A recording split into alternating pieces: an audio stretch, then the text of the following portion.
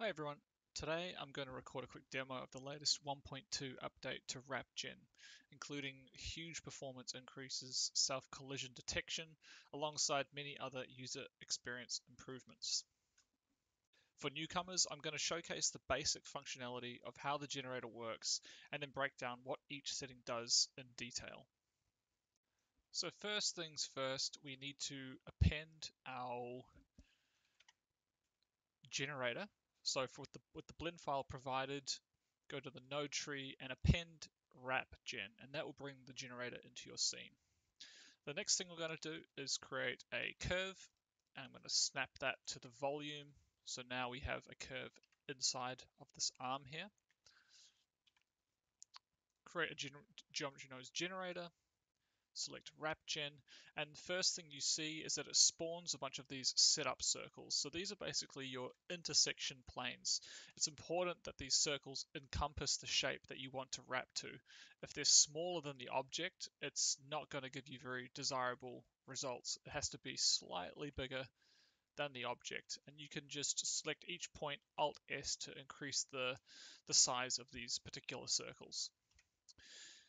Okay, so with that set, we can exit out of setup mode and select our target mesh. And you can see right away we have a bunch of these default ropes set up. So if we don't have our wrap mesh assigned, it will default to using a standard circular profile. So we can increase and decrease the radius here. We can increase the profile resolution. And to control the spans down the length of the curves, you have this wrap curve resolution, so you can dial this up and down. And this setting here is basically, it controls the accuracy of the shrink wrap as well as the divisions of the default ropes. Great, let's set this back to 256 just for maximum um, accuracy. And we'll set our radius down to maybe 1.5, something like that. And we'll increase our count to 24. And let's add some random rotations here. Now, right away, you can see that it's looking a little janky, and that's the reason for that is because we have self collisions turned on. So this will do its best to overlap over any straps underneath and give us some pretty physically accurate results, but doesn't always give you perfect results right off the bat. So what you can do is you can change the seed, and you can try and find a seed that works for you. But let's just say we're happy with this for now. Oh, maybe another one. Let's just say we're happy with that. So to fix these, so it looks a bit more natural, I've added in a control called the smooth curve iterations control. And what this does is it basically just softens out the curves. So you can see here when I slide this up, everything just gets a bit more relaxed and a bit more natural. And there you go, you've got some really nice ropes going on. And you can obviously increase and decrease the radius, and everything will update accordingly. Cool. Let's change this from a default rope to a custom wrap mesh. So I'm going to change this to just a rectangle here. And you can see that it is oriented in the Z axis and it's pointing in the Y. And that's really important. So whenever you have a wrap mesh, just make sure it's pointing upwards and just facing in the Y direction. Now, these straps aren't exactly working too great with the self-collision system. Just because they're so wide, you're always going to get some weird crashing going on. So it may be best to just drop this down a little bit to 12. And it's doing its best, but it's not doing a great job on these particular straps here. So maybe we can take the wrap mesh scale down slightly. And maybe we can introduce some offset random.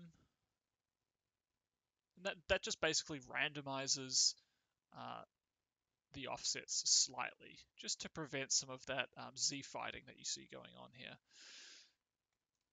And there you go, you've got some pretty decent straps going on here. What you can do, however, is if the self collisions aren't working for you, if your straps were quite wide and you don't like the crashing that's going on between them, what you can do is you can turn off self collisions, and instead you can solely rely on just the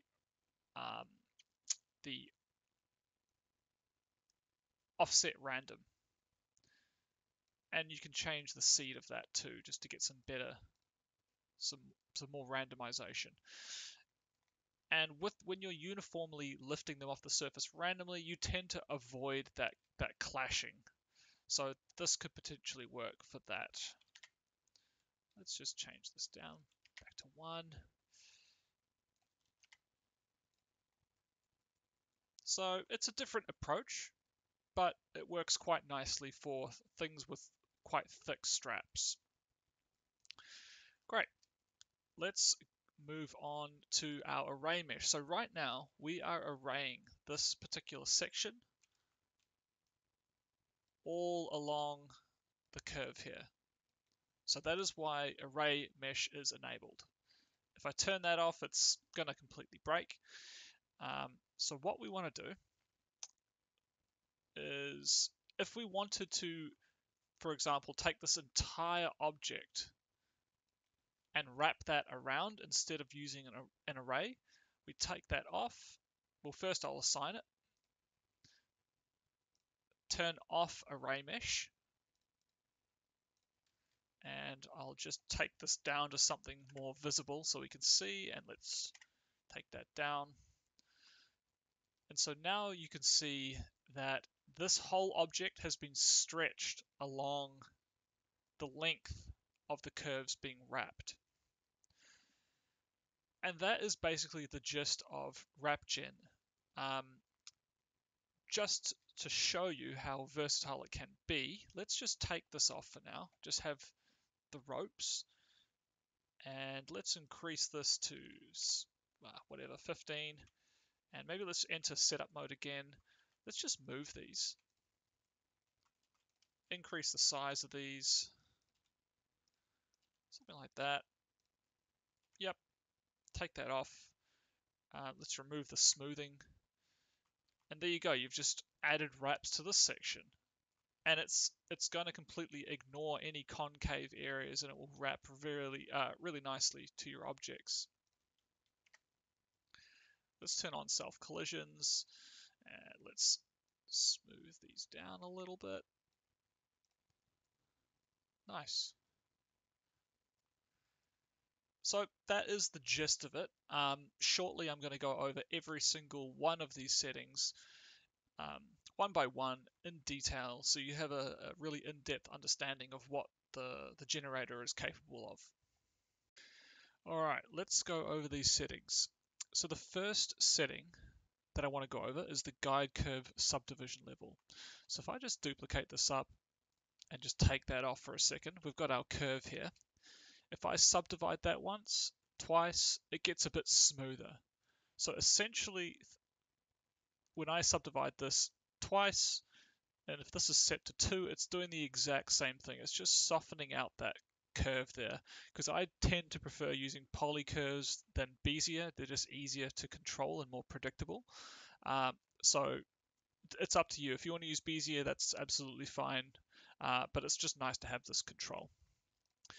Second, the wrap curve resolution. So as I said before, this controls the default tube spans down the length, but it also controls the accuracy of the shrink wrap that's taking place. So I'll just remove the smooths here, and if I set this to like 32, or rather maybe 64,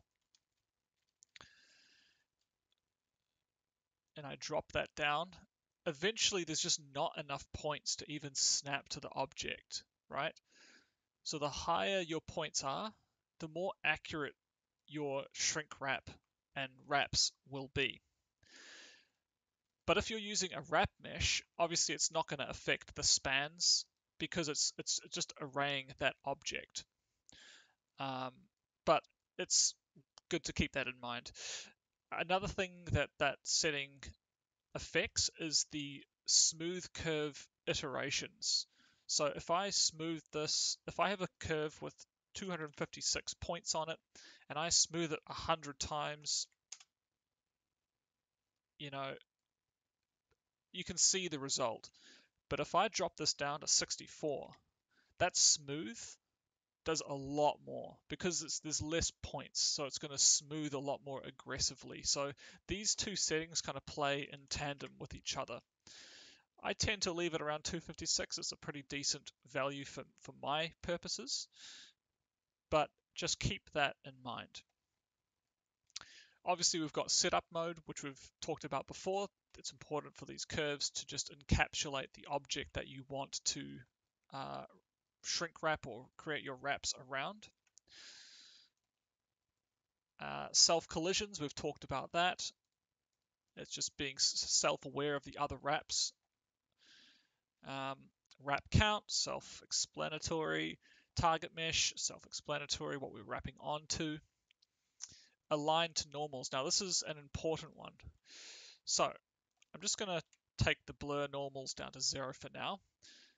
So out of the box, when we align to the normals, because this object is quite noisy, there's a lot of detail in it, it's creating quite a few issues. Just because as it tries to wrap around this, you're going to get weird twisting going on. So if I take that off, you can see it doesn't align to anything. It's just kind of randomly twisting in all directions. It doesn't really care about the underlying surface. So you want to turn this off if you're wrapping circular objects such as ropes. So if I select this rope here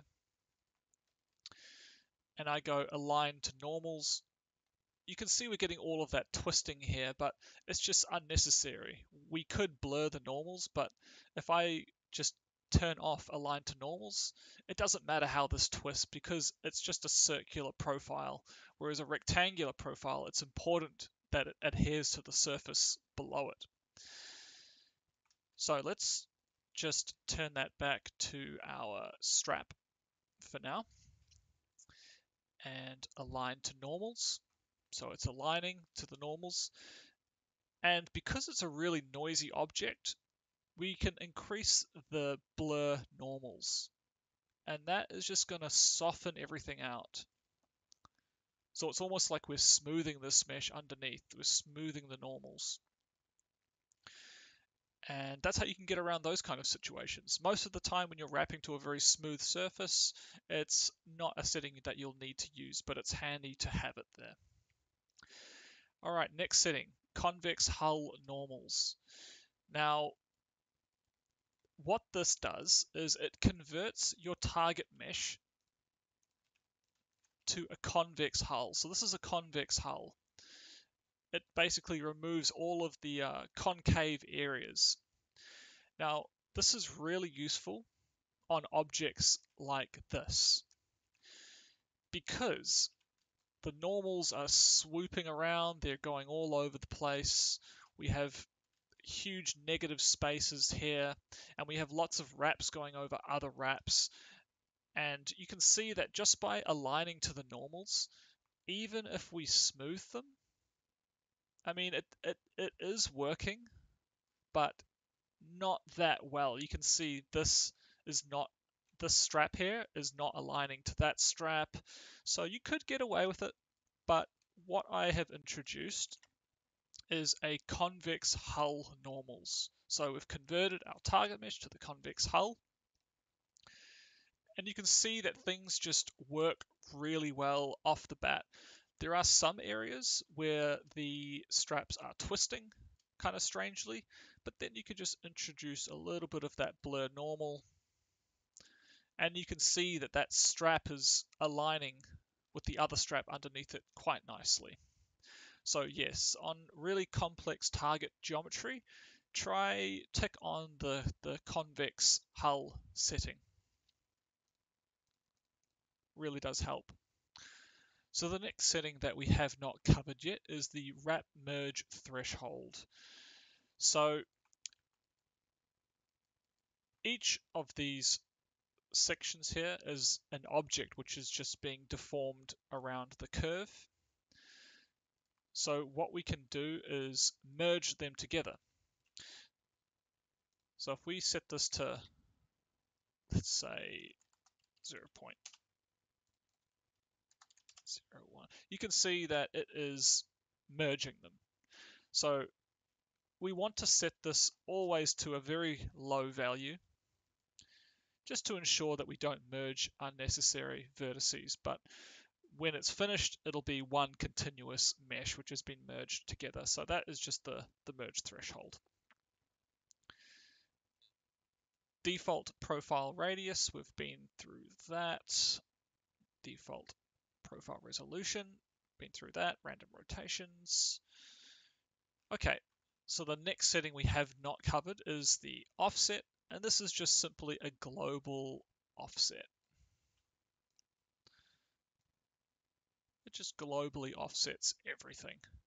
By default, the curves will be perfectly on the surface. So if I just remove this, take it down to 2 or something, by default, everything will sit perfectly flush on the surface. But if you ever do need to sink this in or lift it up, that setting is there for you. Offset random, we went over this before. Obviously, it just offsets everything randomly. We can change the seed of that. And this tick box here is just including or excluding the ends, because a lot of the time when you add this randomness, it can lift it off the surface, but you want to generally hide the fact that things are lifted if they're super tight. The starting straps should generally be as tight to the surface as possible, just to hide any floating that goes on. Random cull. So this is a really useful one for just making things look a bit more organic. So maybe we'll take this up to 48 or something. 32, we'll smooth that out a little bit. And if we randomly cull 0.5, that means 50% of them are gone. But it's good to have this because it adds some nice negative space, which goes a long way in making it look a bit more organic. Curve twist. We can twist our curves. Shade smooth, just toggling if it's faceted or smooth. And lastly, you can just set a material. And that pretty much covers WrapGen 1.2. If anyone has any questions or suggestions or feedback, I'm always happy to hear it. Get in contact with me on Gumroad or Blender Market. But yeah, enjoy. See you later.